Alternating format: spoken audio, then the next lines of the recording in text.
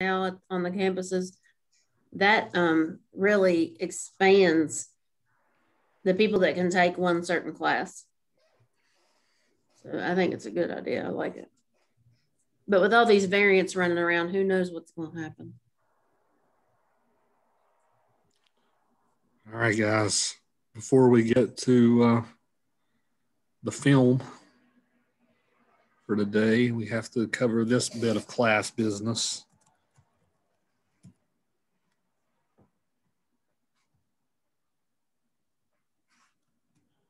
And that is the second short paper. Okay, the second short paper. So for Nicole, Nicole just heard, I guess gave her the same exact assignment in her last class. So forgive me, Nicole. But this paper is the sequel, prequel, or remake evaluation of one of these films that we've done this semester. Okay, and I've given you a list. I came up with a list of different ones that you can do on the second page of this prompt. There's not a whole lot of them. For Blade Runner, we have the sequel, Blade Runner 2049. Chinatown, you got the sequel called The Two Jakes that you could do. Didn't you say you were going to watch that, Crystal? Or you have seen it? I haven't ever seen it, actually. The 1973 remake of Double Indemnity. There was a remake in 1973. The Big Sleep had a remake in 1978. 2001 A Space Odyssey has a sequel called 2010, The Year We Made Contact. I've never seen that one either, so I can't verify if it's good or not. Silence of the Lambs, there's lots of things you could do if you're interested in that text. You could do Hannibal, which was 2001, a direct sequel to Silence. That film was directed by Ridley Scott, who did Blade Runner, if you remember. Red Dragon, the 2002 film, was a prequel to Silence of the Lambs. Manhunter is a movie from 1987. That's the same story as Red Dragon, only it was actually made before Silence of the Lambs. That's actually a better film than Red Dragon, in my opinion. I think so. It's very 80s. You have a film called Hannibal Rising from 2007, which was supposed to be Hannibal's origin story. Thomas Harris actually had to write a book for that just to be able to keep the rights for the franchise. That's the only reason why that book and movie even came into existence. It's because the studio was going to take away his money if he didn't do something with it. It's a fun fact there. It's not a bad movie. I enjoyed it. Then there was a Hannibal TV show that went 3 seasons from 2013 to 15. Great show. And we talked about Hopkins' performance as Lecter, but Mads Mikkelsen's performance as Lecter is very riveting performance too in that show. You can speak to that, Crystal. You've seen the show, haven't you? Yeah, he's awesome in that role. Oh man, it is so great. It's like you can't stop watching it. You have to binge watch because you just can't stop. It's awesome. It really is. It brings to light, it's more focused on everyone else as well as him. It's not just him, but it does, I think, focus on his taste and his stature and how he is too. Yeah, that show's on Netflix, I know.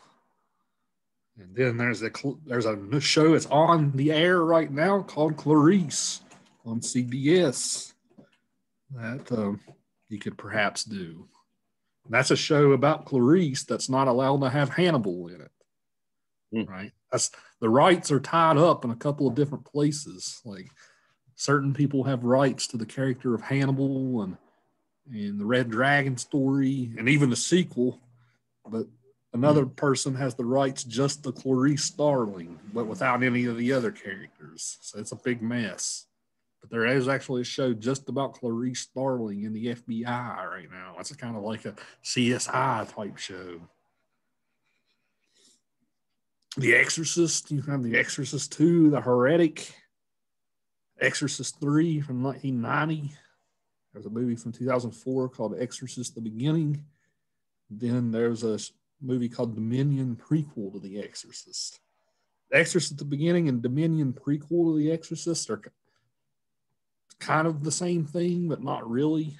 One is an extreme Dominion is an extreme director's cut. Exorcist's Beginning had a lot of studio interference. It wasn't too good. So they later came out with Dominion, prequel to The Exorcist, which was the director's true vision for it. So if you wanted to do one of those. And then there was an Exorcist TV show that came out a couple of years ago that had 2 seasons. And that's available on Hulu. Okay, so very good show.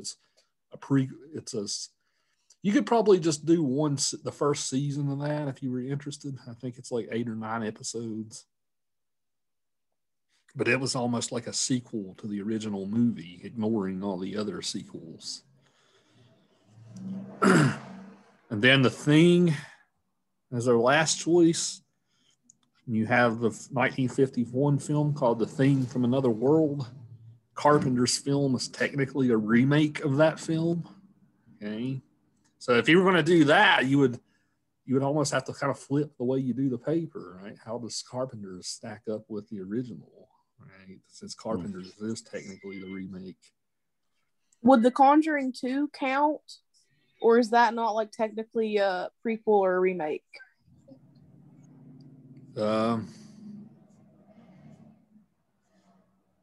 What do you mean? Like, could we do it on The Conjuring 2? I think that's what it's called. It's like the one that they released after The Conjuring. Yeah, I mean, if you wanted to do that, I would be fine with it. I'm familiar with all those films. I think 2 is better than 1, personally. I don't know if you agree with me or not. I do. And then The Thing had a prequel from 2011, which I talked about before in class. So those are your options. If you want to do something else, you can ask, like Nicole just did. I might say yes or no. Depends if I've seen it or not. Okay. So what you're doing in this paper then, you're taking one of these films we've watched. You're, of course, want to watch one of these other ones. So pick which film you like the most. That's probably my best advice. Like, pick which film you like most. I'm sure Bill will probably do one of the Lecter ones, right? Just because that was his text. I will. Right.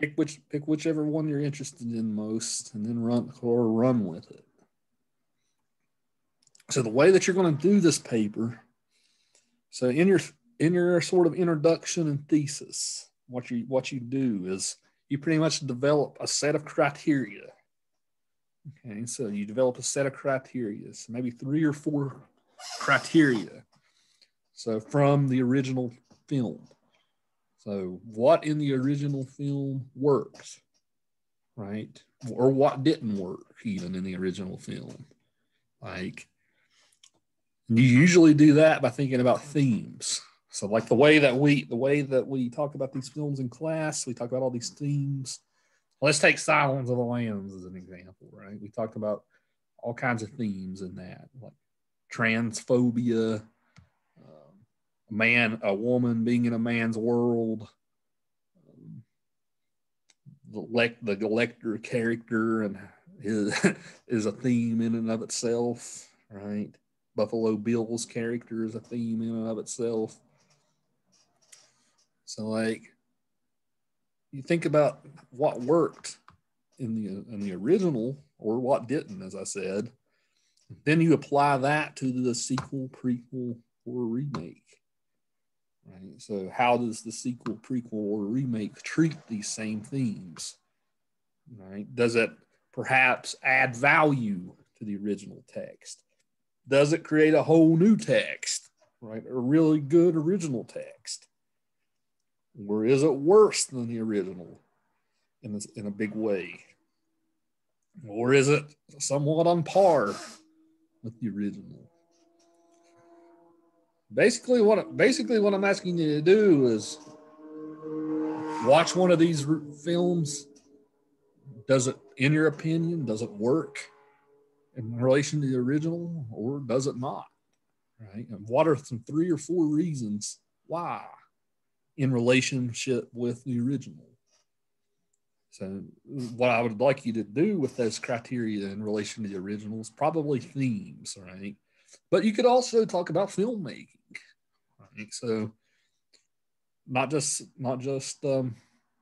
thematic concerns, but also filmmaking. So maybe you would want to talk about how the camera works, and I don't know, Manhunter compared to Silent to the Lambs, right? So that could be a criteria you could establish, like how do some film techniques work too. So you can talk about either or film techniques or content or thematic content or both if you want. So this is all purely your opinion, right? There's nothing objective about this. This is purely your opinion. So when you watch this new film, do you like it? Do you think it worked? Does it add something really good and new? Or is it repeating the same crap? Is it worse? Right? So whatever, and that oftentimes depends too on whether it's a sequel or a remake or a prequel, right? So like even the Hannibal Rising, right? We talked about how Hannibal Lecter is such a strange character because he's so mysterious in a way. Well, you can think about that movie, right? Knowing his backstory, does that diminish the character in your eyes, right? That would be a good paper idea, probably.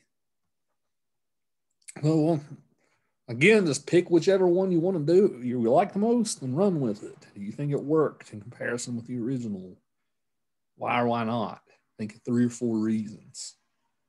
Okay. And then in the paper, once you get to the paper itself and the body, what you will be doing then is taking those 3 or 4 criteria you've established, and then in the paper itself, you're evaluating those criteria. So like, for instance, if you talk about Silence of the Lambs, right, with Hannibal Rising, one of your criteria would be the Lecter character, right? Well, how does that, getting that backstory, what does that do? Or say you wanted to do The Exorcist 3, right? Well, maybe one of your criteria is good scares, right? Good supernatural horror. Right? Well, how would you define good supernatural horror, and how does The Exorcist 3 stack up with the original? Right? So you're pretty much making up your own criteria here for what worked or what didn't in the original text. Okay, so go back to our discussions. You guys know all our discussions are posted on our Blackboard page. Go back to our discussions if you want to refresh yourself. I've listed all of options that you have here based on the films we've done in this class. Only when we got to horror did we really get a lot of franchises. A lot of these movies that we watched in here have been pretty standalone. Sci-fi and horror have a lot. The drama and westerns unit we did, and noir. Well, drama and westerns, there's nothing from those. Noir had a couple of remakes. So whenever you do talk in the body of the paper, whenever you're evaluating your criteria, do incorporate specific evidence from the films. So maybe you would just talk about like certain scenes, kind of like how you did in the first short paper, right? Talk about certain scenes as your evidence here. There will be some element of summary involved here because maybe in like a paragraph after your intro or something, you would want to talk about maybe sum up the film, the prequel, remake, sequel, like briefly discuss its plot. Don't go a whole page about it or something, but just give us the basic details about what the sequel, prequel, remake is, what its story is, and all that. What major differences you notice. So this is going to be due the Friday the 23rd, next Friday, 11:59 p.m. on Blackboard. You guys know how I am. I'll probably give next Thursday when we get here, I'll probably be like, hey, you can turn it in Monday instead. You know how I am, right? But for now, it's due the 23rd. You guys know I always like to push stuff back. That's because that's who I am. It's who I am inside, right? So right now, plan for that date just to get you going.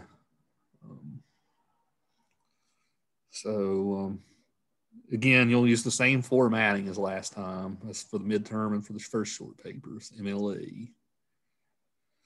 And then my hope for this is, because the very last project we're going to do in this class is an extended version of one of your papers that you've already done. Okay, so maybe this will be a good avenue for doing that later. Right? So maybe you would want to do evaluation of a couple of different versions of one of these texts, right? That could be a project you could do later. Right? So I'm thinking that this short paper might give birth to an idea for your extended paper later in the class, because you are going to be taking one of the 3 papers you've done up to that point and then building on it further. That's what you're going to be doing in your final paper. Okay, so I'm thinking this will be a good resource for you by just doing this.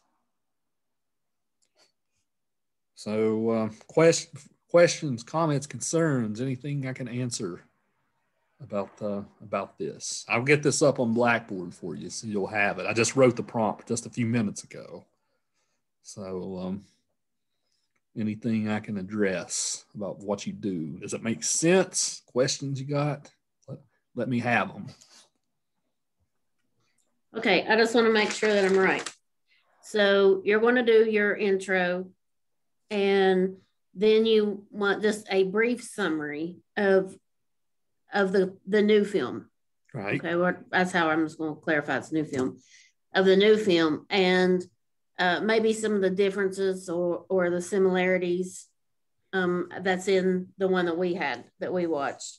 And then you're going to go into the body of your paper and you're going to post your opinion in specific scenes or whatever to back up what your original thought was, and then obviously close it out. Am I right? Right. When you get to the body of the paper, that's when you should arrange it according to your criteria. Right. So the criteria is what you make up about what you think works with the original. Right. So was it the filmmaking that worked in the original? Was it the themes that worked in the original? Right. So you'll organize each paragraph of that according to one of those criteria you come up with. So like what worked about the original, right? A good way to think about that is what did we discuss in class about the original, right? That's probably a good way to come up with your criteria. Right? What did we discuss in class?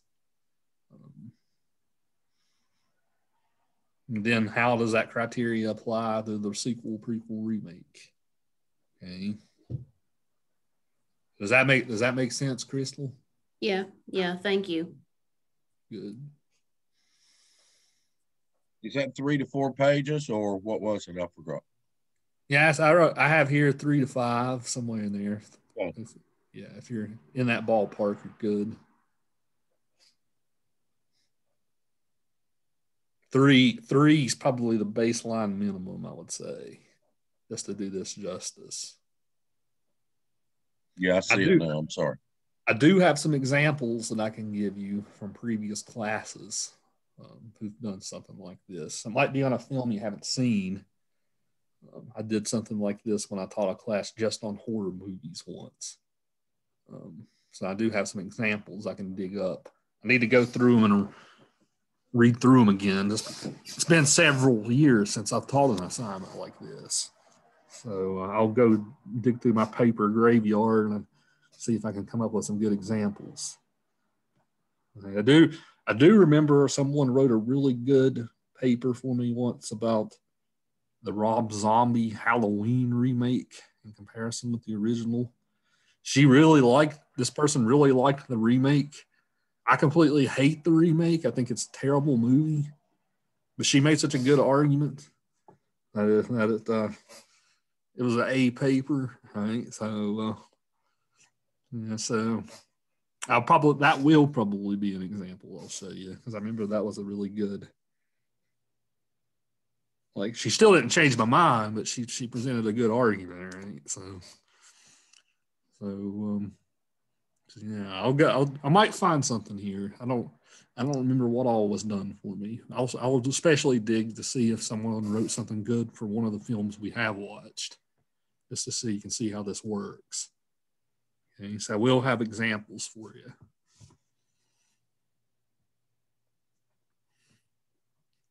Other questions, comments, concerns before we talk about the Babadook?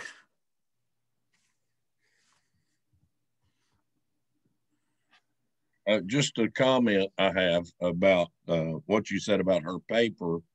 Her paper, it showed a good argument, but a lot of times I've watched a lot of these movies that we have looked at.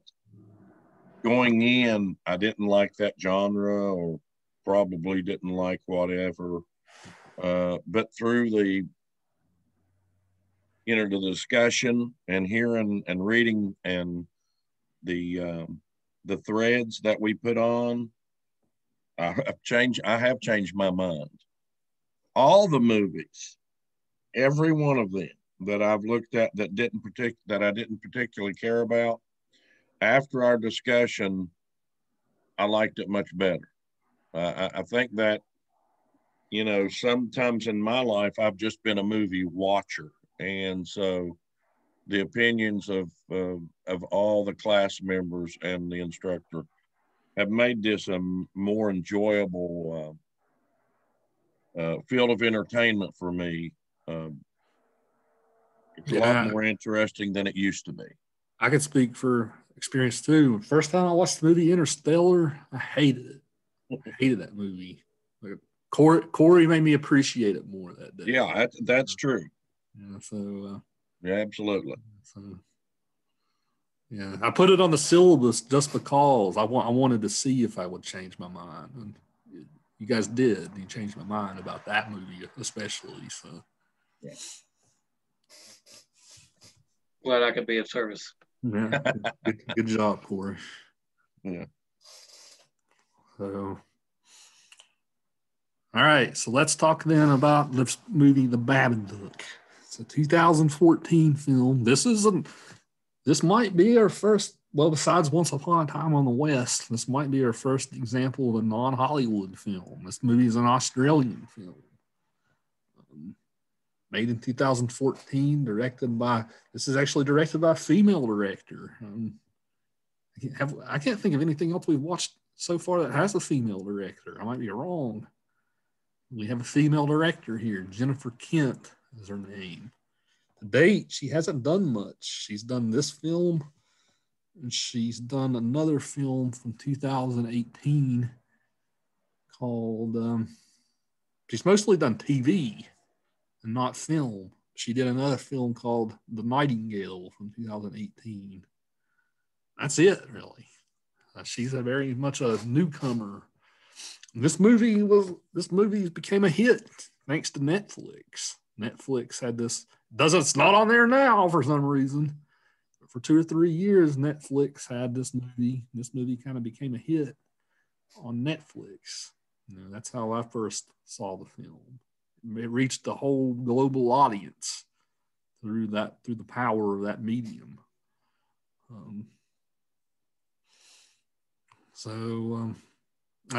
I do know that this the figure of the Babadook. Netflix accidentally classified this as an LGBT movie, even though it's really not.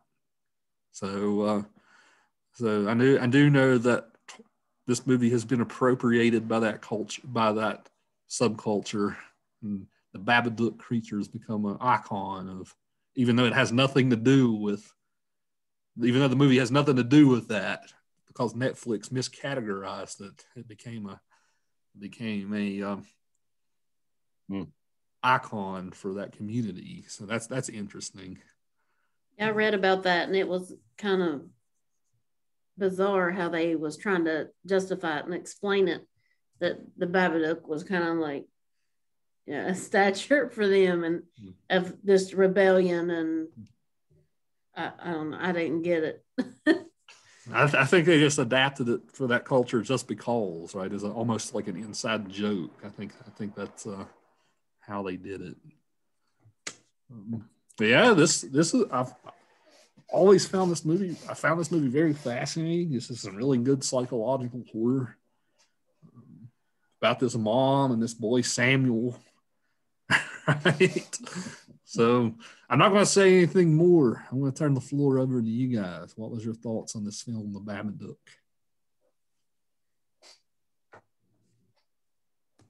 Well, I guess I'll stick with a little bit of tradition here. Mm-hmm.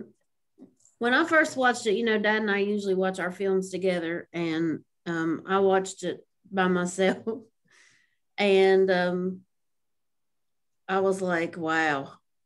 It's like, this is so dark and dreary and heavy. And at first I was like, this kid, I swear I would pull him up by the arm and beat him half to death and make him listen. But once you stop and think about the film, and you think about its meaning, and then you start to sit and really critically think it out, I mean, that there's just a part of depression and grief that can actually consume you. And your mind is so magnificent, we can say that in both a negative and positive manner, that it's so magnificent that it could make you see, feel, and hear things that are not there, but there's no doubt in your mind that that's what's there. And I was impressed with the film after I watched it. It was one of those that had to soak in for me, and I've kind of talked about that before. It kind of had to soak in for me, but I think that it had a good meaning, even though it's like classified as a horror film. I think that, kind of showing you that, hey, you need to face your demons before you go and let them consume you, I think is a good message. And I felt sorry for that kid at the end. He didn't really get a whole lot of nurture and affection from his mother. There was no happiness. Even the cartoons and the stories was about the big bad wolf or, whatever. It was never anything positive and upbeat in his life. There was never a smile, like, you'll just pass somebody in the hallway or whatever and smile, or watch a kid play and smile. There was never laughter.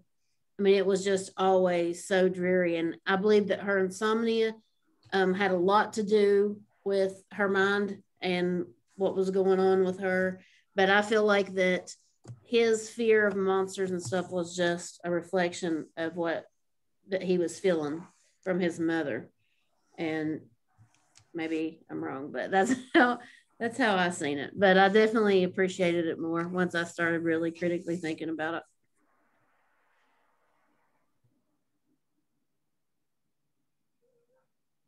Other thoughts? I don't know about anybody else, but out of all of the horror movies we watched, this was the most genuinely scary to me. Like, this had the most creepy scenes. I was legit like curled up in a ball, had my chair up against the wall, watching it. Had a blanket over me so the Babadook wouldn't get me. Like, most of the time, like, I have this curtain here, and to just ramble, I'm going to show y'all how dark it is. That's how dark it is. Even in the middle of the day, it's just pitch black. I absolutely could not do that. I had the lights on the entire movie. I agree with you there, Corey. I thought it was a really well done horror movie. You know, like it wasn't just jump scares. There was a lot of build up to the horror, and it really just drew the viewer. And some of my thoughts on the mother's attitude and kind of her grief and the way that it manifested, I really understood that, and I felt very sympathetic because, you know, when you think about a family, when you think about, you know, a husband and wife are making this conscious decision and agreement to have a family and to raise a child and to do it together. But I suppose from her point of view, he got out of it, I guess you could say, which, you know, that isn't really how it happened. He passed away. But, you know, a big part of grief is anger. And thinking about myself, you know, if I was pregnant and if my fiance died like right before I had the baby, I would be furious. You know, I'd be furious at him. I'd be furious at the universe. And I can understand how that anger was projected onto her son. Although I don't think it was right, I can't understand it. And I think that the grief is a huge part of all that.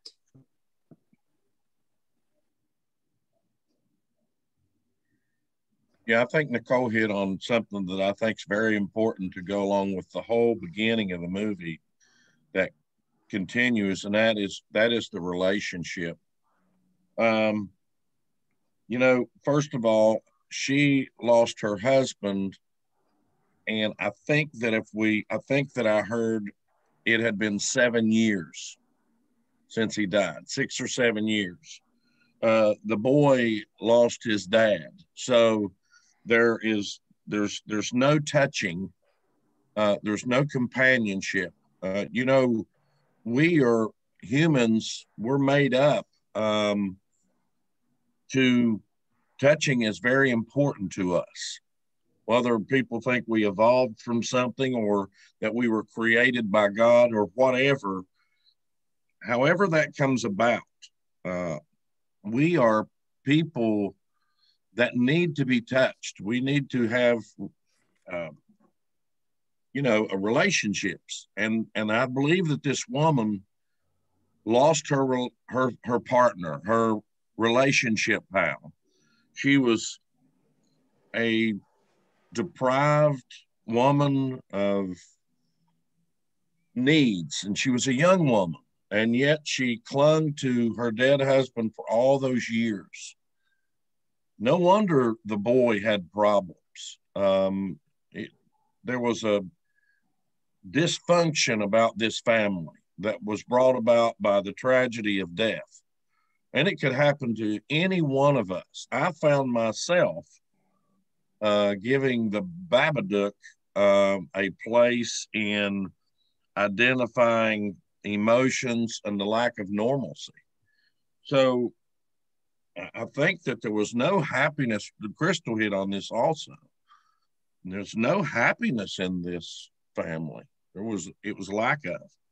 And far as what Corey said, Crystal picked the wrong time not to watch a movie with her old dad because, I mean, I was like Corey. I kept thinking, and we have a place where we watched movies that it's like a little movie house here, and I don't no more scary movies by myself. I mean, that's just it's not my genre anyway. But I found it absolutely fascinating. I have a lot of I thought it was a lot of mind stuff, and I know we'll touch base, but I think relationship or lack of relationship had a lot to do with this movie.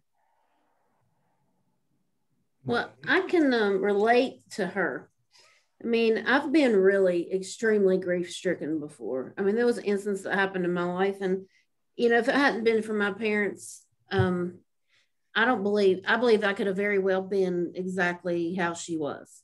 So I can relate with that. I can relate with being angry. I can relate with not wanting to smile, and I can't imagine her situation. That her husband's taking her to the hospital so she can have this child, and there's a car wreck. He dies. She goes on to have this baby. She may project, and I believe she does, project a lot of that anger towards that boy, even though he don't know what's going on. I mean, he didn't ever meet his dad, and now he's at the age that he's in school, so he's seeing that, hey, there is a difference. All these people have daddies and I don't have one. Like, why? What is he? And he feels like he has to protect his mom, like he's the man of the house. um and it's really sad. I mean, even her sister won't uh extend enough support to her. And I mean, that's what it takes. I think whenever you get that far, there's no pulling out yourself. You need a support system. And I think that's what she needed, and she didn't have it. She didn't get it from the school system. She didn't get it from I guess child services. She didn't get it from anyone, and not even at her job. I mean, she had the one guy that kind of joke around with her just in passing, but she just didn't. Even the patients that she dealt with, she didn't have any kind of positive anything in her life. Everything was doom and gloom, which would make you concentrate more on that. I agree with you, Crystal. And, this whole movie made me think about the saying that we all know, it takes a village to raise a child. And this film really showed what happens when that village doesn't come through and when there is no village. And to touch on one of the discussion questions that Dr. Yeager posted is what we actually think the monster was. I don't know what you guys think, but I felt like the creature was really an embodiment of grief, is what I felt that it was. I felt that it was the resentment that she had towards that child for, I don't know, maybe blaming the child for the situation that caused her husband to die. Because, you think about it, the reason they were in that car is because she was going to deliver him. And even though, like Crystal said, it was not his fault whatsoever, I do see how someone who is caught in grief could blame that, could look for someone and need someone to blame that on, and who can't really accept that bad things just happen for no reason. And I think that creature really, and this film did really well of embodying grief in the creature. Right. To build off what Nicole said, right? That the very ending, sometimes people get confused about the ending of this movie. If we are applying what Nicole said to the ending, right? The way that the Babadook's still in the basement at the end, right? She has to go and feed it worms, right? If we look at the Babadook as a metaphor for grief, maybe, right? It's grief. It's something that you never lose, right? It's something that never fades away. I mean, it's something you always kind of have to live with, right? Even if it's locked up in the basement, right, of your own mind, right? So I agree with you, Nicole. I think that's what it is at its heart. Like, I think that the creature is a symbol in a way, but we can also view it as quite a literal monster too, if we want. Right? Somebody sent her that book, right, with the mom picture of a mom killing the kid, right? Somebody sent that to her. Other thoughts? Well, we'd have to think about if Nicole is correct, and she's really, really probably spot on here. This grief brought about other things. If this grief was the foundation of this household, then it brought upon fear and frustration. And this fear and frustration, it learned to go out of control for years and years. It was never harnessed. It was never brought to a happy medium. I was thinking back, we see Samuel as a 7-year-old. What about when he was 7 days old? 7 weeks? Was he held and caressed, or was his little belly and face dabbled by tears from this woman? There's a lot to consider here. And so this grief could have taken this family beyond, repair, apparently so.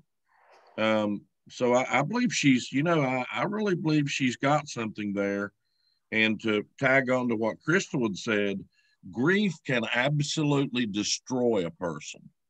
And so thank God for family, people, friends, a relationship with the Lord, whatever that can get us through those things, to put a harness on something that could be terrible. I think we see the terrible part of grief here in this movie. Yeah, the creature is quite literally harnessed at the end, Bill, in the basement. So harness is a good word there for it. And the basement's where all of his possessions were. So that's where the boy goes, I think, to feel closeness to his father, but yet she won't go down there. She don't even want to hear his name.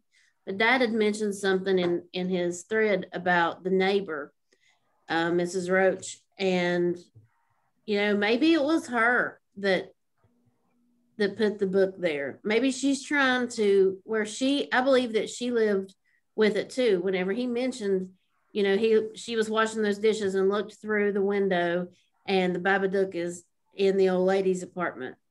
You know, she's dealt with her own kind of grief. Obviously, she was alone. All she seemed to have was them. And maybe she put that down there as a warning, not so much as a, you know, an opening into this whole mind game, but maybe as a warning, like if you don't get yourself together, this could happen. I mean, I guess you could look at it and take down every rabbit hole imaginable, but I mean, it could have been her. So it seems like when things were at its very height, as its climax, the old lady's the one that knocked on the door. Now, granted, he did call her, but it was a while later, and then she knocked on the door to say, you know, I just want you to know that I care about you guys. And then that's whenever the mom seemed that she was snapping out of it, so to speak. But and also I'm sorry, Crystal. I was going to say also we have to remember what her last name was. Her last name was Mrs. Roach, and we see these roaches coming out most, you know, weird times. So, just a thought. And you know, to add to what Crystal was saying, I definitely think that is a really viable option for if Miss Roach did give that book. But I thought of it as almost a prompting to face the grief. Like, I thought of the book as literally being, you know, a wake up call. You know, you can't stop hiding it. You can't stop ignoring it. Because I feel like before the Babadook was physically there, the grief was there and the pain was there. And when they were forced to face that physical aspect of it, they had to face the theoretical grief as well. I was about to say that same thing. I was gonna say that that why do I blank? I just blanked. Whatever. There's so much in there, and it's all trying to get out at once. Exactly. It had something to do with the fact that she's grieving. Let's see. Oh well, I'll think about it in 20 minutes. Kirsten just read us a comment that talks about how she views the movie from how it's like the stages of grief. Right, that movie's almost you guys should take a psychology class. Refresh us on those. I know denial, acceptance. Like, what are the stages again? You guys know? I think acceptance is the very last one. Right. I know that. Sorry, go ahead, Crystal. No, I was just saying anger, baby. Go ahead. Yeah, anger. I think I'm not sure about the order, but I know it's like anger, denial. I don't know the word for this, but like blame is one of them. Blaming is a big one. And I know there are 5. I don't know the other 2 though, or the other 1. And you know, I feel like a big part of the reason, just to build on some of the things that we've all discussed, I feel like one of the big part of the reasons that the mother really took out so much anger and so much grief on her son is because he didn't have any grief. You know, if she wouldn't have enacted that on him, he would have been a really happy child. He would have never really known that he was missing anything. And I feel like the fact that she didn't have anyone to share that with was a big, big motivator to what happened. Yeah, even when he says that, even when he explains how his dad died, you don't hear any sadness in it. He's always like almost saying it in a happy way. Not necessarily in a happy way, but like in the innocent way that kids do. And it's like, she's almost like, why are you not giving this the respect it deserves? And he's obviously a little kid. He doesn't necessarily have that yet. He doesn't have that empathy. What I remember, what I was going to say now, is that you could almost think that the Babadook showing up at her doorstep, if you want to think about it in a more abstract way, in a less of a somebody physically gave her the book, it would almost be like her playing out the scenario in her head to force herself to finally face this grief, face this trauma she's been dealing with. Because it almost feels like it's been showing us for the past 6 years since it's happened. She's just been going through the motions, and she's put it in the back of her head. She hasn't dealt with it. It's still present in her mind, but she's not necessarily doing anything to progress. She's just kind of in the state of purgatory, for lack of a better word. And then having the Babadook finally gets the wheels going in terms of letting this very intimidating, very scary, almost like a monster challenge in front of her, and finally overcoming it.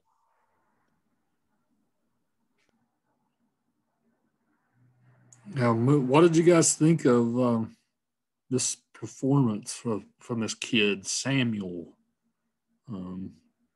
He definitely succeeds in grating on your nerves at the beginning.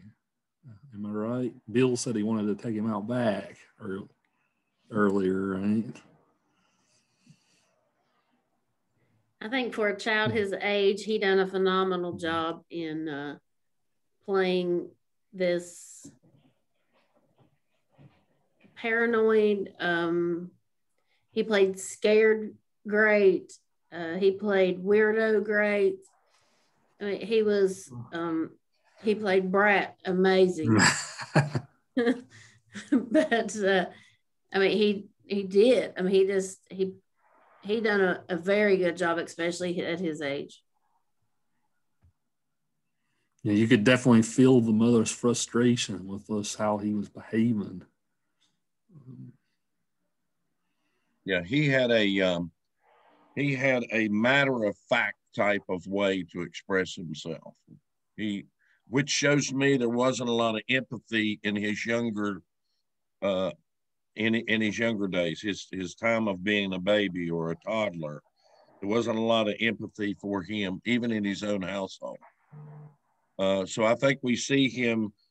Matter of fact, he played several different characters in this movie, I believe. I believe he was multi-talented. I don't know who this young boy was or if he's playing in anything now, which we lose a lot of child actors through the process of them growing up. But here, he shows everything except happiness, grief, anger, depression, being a bratty kid. So, and it's justified. He was justified, I think, in being the bratty kid. I don't believe it was his. You don't have to teach a child to do wrong. They were naturally do wrong. You have to teach them to do right. I believe she was preoccupied with her grief, that it was very hard for her to teach him anything positive. I like the scene with the cousin near the beginning, like when he's with his cousin and she's being like super mean to him, and then he pushes her out of the treehouse. Right. I'm like, that's wrong, but I'm kind of on his side here. Right. Me too on that. Yeah, she got what she deserved. But the time that he was in the back seat of the car and he was like losing his mind, my parents would have pulled the car over or just smacked me like this, pulled the car over and picked a switch and I'd have got it. I wouldn't have acted like that. But that is right on. He was not taught. He wasn't. Kids don't know how to react, so they act out. And whenever they act out, that's just because they don't know how to deal with whatever they're going through. And he didn't know how to deal with it. That's why he was in trouble at school. School didn't have no empathy at all on him, much less sympathy to be able to talk to him. That would have been an outlet for him. But instead, it wasn't. It wasn't someone else pushing him away. He was never accepted ever with anyone. He was always pushed away. Mrs. Roach probably accepted him more than anybody did in the whole movie. I thought the camera did a tremendous job on showing the reaction to people like of the community at the party. These people didn't have to say anything. The camera did the talking for them. Those expressions of disgust about even her maybe not being socially or economically on the realm that they were. You could see it in the camera, how they did this. And you knew when they were up there in that little treehouse, you knew that Samuel was going to push her out. The camera let you know that long before it happened.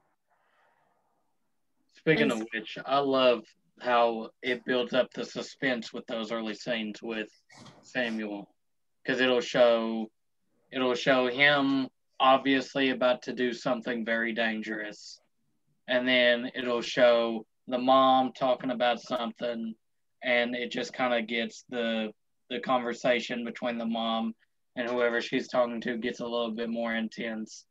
And then you look over and you see him like grabbing a rod or something like that, and it's like, something's gonna happen. Like, you can tell it's like that ticking time bomb. Like, by showing Samuel and showing her, something is bound to happen. Like whenever the ladies were all together and the one lady said something to her and she felt like that was a sarcastic remark about, oh, I bet it would be hard without a husband kind of deal. And then she goes on to talk about, I've not been able to make it to the gym. and her anger and bitterness comes out then because she's thinking, you can't make it to the gym. Well, I can't even have 5 minutes peace because I'm the only one raising this child. And, he's the spawn of Satan. But, he's just, she has no time for her. So she lashes out at her as well. And you can just tell. I mean, you see those women and they were dressed pretty and their hair was even lighter. You can see that kind of film technique as far as that goes. Everything about her was just drab. Even if she had on pink, it was a very downplayed, like mauve-y, kind of dusty pink. Nothing was bright. Nothing in that house was bright. When her sister talked about it was depressing for her to go over there because you could feel the depression, in the house and the doom and the gloom. And that's true. And everything she watched on TV, like down to everything that they done, there was nothing that was colorful or happy or joyous at all in their lives. It was total misery. But he was very entrepreneurial, I can't say it. I guess because look at that little contraption he made that he wanted to put on his back all the time and about took her out with that stuff. It looked like a croquet ball that he flung at her. Like catapulted to her and stabbed her in the leg, and he got her back. Yeah, and a couple of other scenes build on what Bill said. I really like the one with where she goes to the police station. She's trying to tell him this crazy story, and like you could just kind of tell like they're not taking her seriously and stuff through the camera. They don't even have to say anything really. You just tell that. I thought that was an interesting scene. Yeah. You also get the perspective of the Babadook once, when in a first-person view, when it goes to the basement after it retreats or whatever. So you get that's an interesting perspective too, through the perspective of the evil entity as it goes to the basement. That's if you guys have ever seen the movie The Evil Dead, that kind of borrows inspiration from that. Oftentimes in The Evil Dead, you'll get that fast-paced first-person camera, like knocking trees down in the woods and all this stuff. So that was a very much a homage to that too. But she kind of throws up a standard against him there when she's crying out, "You're not going to take over my home," whatever. I don't remember what she said, but she finally takes a stand against Babadook. And that's when he retreats, kind of. And then, but she still clings on to that and holds on to it, as evidenced by them going out and getting worms for him.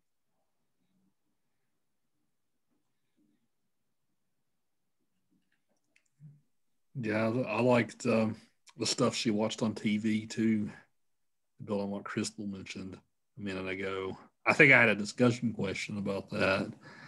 Like she's watching these old black and white, almost like creepy German expressionism type films, from like the 20s on there. I was thinking to myself, what TV channel shows German expressionism movies? Right? But she's watching those. Misery Love Company.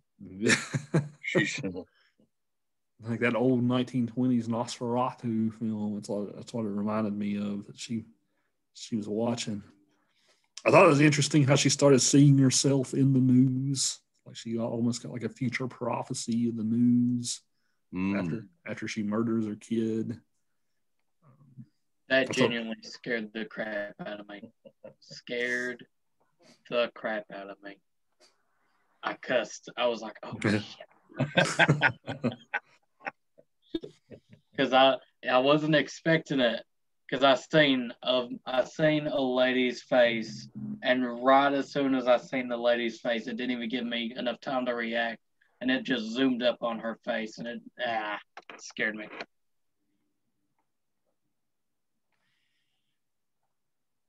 Yeah, we haven't talked about her performance as much as her character, but the actress's performance here was good too. She almost did a Jack Nicholson in The Shining type of role, right? This character who slowly becomes unhinged the further we go.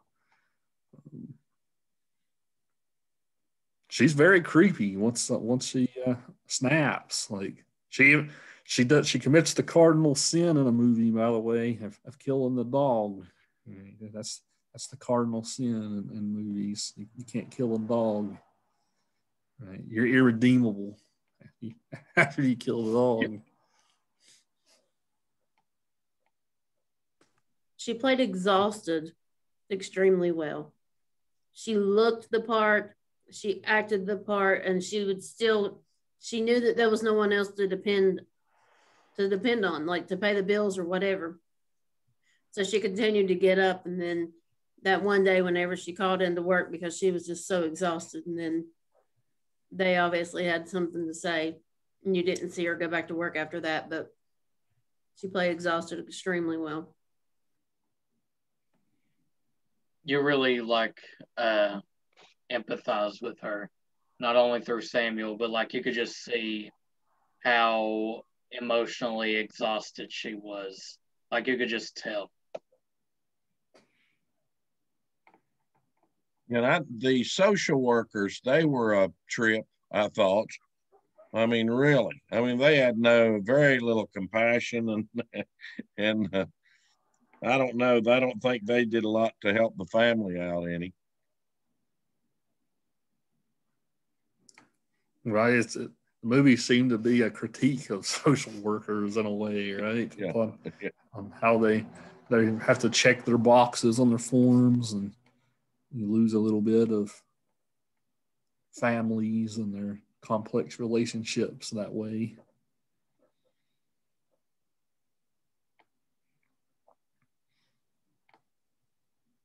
Maybe they were right though. Maybe they were right considering she did snap on her kid. Yeah. Yeah, Corey mentioned earlier like how it just scared him a couple of times.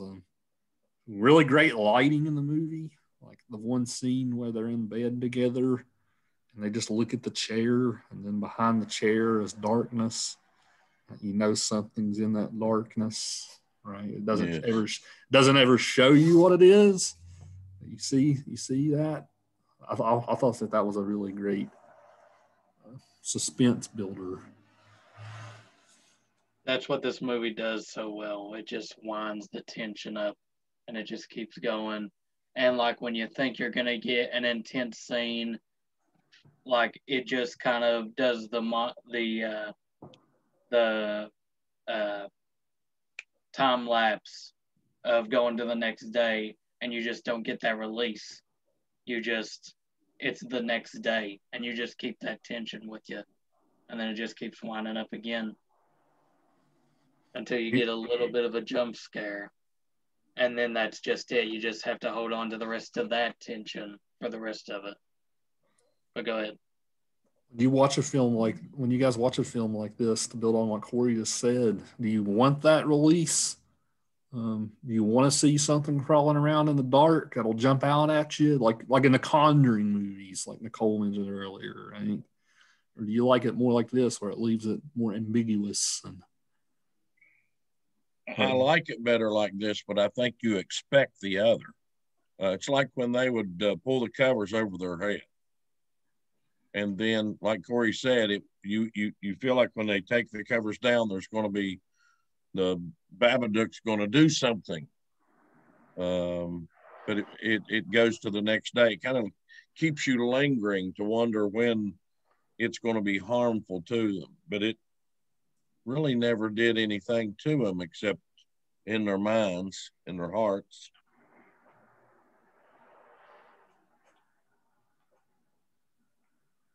Right. Oftentimes these films rely on these jump scares, right? They just blow. Kirsten mentioned this earlier too, right? About sound effects, right? You'll have complete silence and boom, loud noise, and that makes you go, oh, right? Yeah. I've never liked those. I've always thought that those were cheap. Like as far as my film appreciation goes, like I've always thought that's a cheap trick. That's like I like this kind of thing better. I guess that's where I'm going. I love the scene where she's watching TV and she looks over and she sees Samuel, and Samuel's got the blood coming out of his mouth and he's just all bloodied up. And she yelled and she went to go and go and hug him or whatever she was going to do, go and figure out what was going on. And then he screamed, and it pans back to her and she's got a knife in her hand. That freaked me out so much because I was like, oh my God, Samuel's bloodied up. And then you're seeing her reaction, and then it pans back to him and it goes back to her, and she's got the knife, and it's like, oh my God, she was about to stab him. Like it showed you the shock, and then it showed you, oh my God, it could have been so much worse. It could have been for real, for real. Yeah, when I seen her grab that knife, I'm sorry, Corey. I seen her grab the knife, I started freaking. I already knew what she was going to do. But I apologize, buddy. Go ahead. No, you're good. I feel like I've been talking a little too much today anyways. But I got scared really good, like 4 or 5 different times in this movie. And I'd only gotten scared like maybe 3 times out of all the horror movies we've watched. This one genuinely, like it scared me. I'm getting a not lie tonight.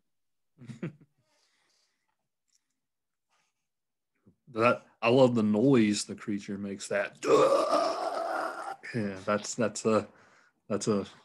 pretty freaky. Right? We didn't talk about that noise it makes. It reminds me in the movie Ghost, that when they would die, when people would die, and they would go down into the drainage system, and the demons would come and get them. They had that same type of noise, and it does put chills up your spine when you hear that. It's been a long time since I've seen that movie.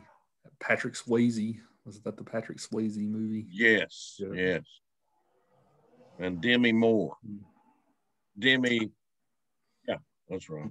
Whoopi was in it too. Whoopi Goldberg, yes. That was now. See, to me, now I got scared in that movie a couple of times, but I'm like Corey too. I got a little frightened here in this one too. It was real. Just the like costume it has with the top hat and all that, like can't really. It's hard to even like place why that's creepy, but it is, right? Like the Babadook's hat, magician thing that it has going on.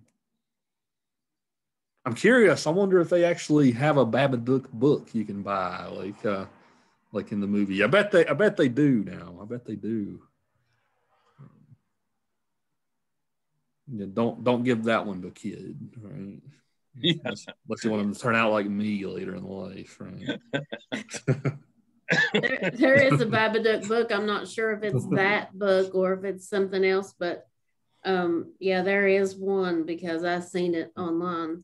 I mean, I've seen where they, advertised it. She says, Kirsten just said it's limited. It costs over $100 now. So, wow. So, yeah, we got a lot. Just to sum up here, we got a lot of good deep range with horror. Right? This is the first movie we've really watched about a family, right? The parenting relationship. Well, maybe The Exorcist too. The Exorcist had that too. Yeah, The Exorcist, The Thing. We got monsters and gross horror.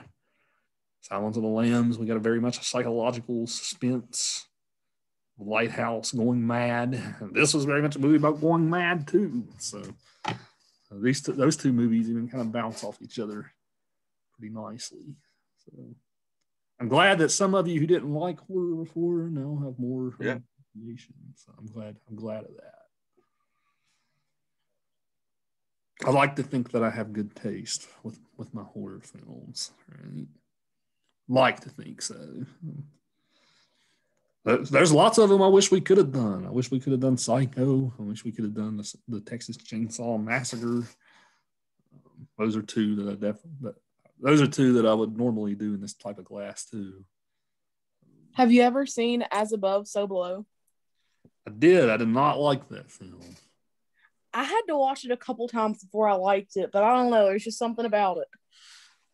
Yeah, that's one of those found footage types of horror films, right? Where it's all in first person through the lens of a camera, right? There's no editing in those movies, right? That's one of the, like Blair Witch Project. It's like it's like that type of film. Yeah, now we're moving on to comedy. Comedy is next up. Our next film up is Blazing Saddles.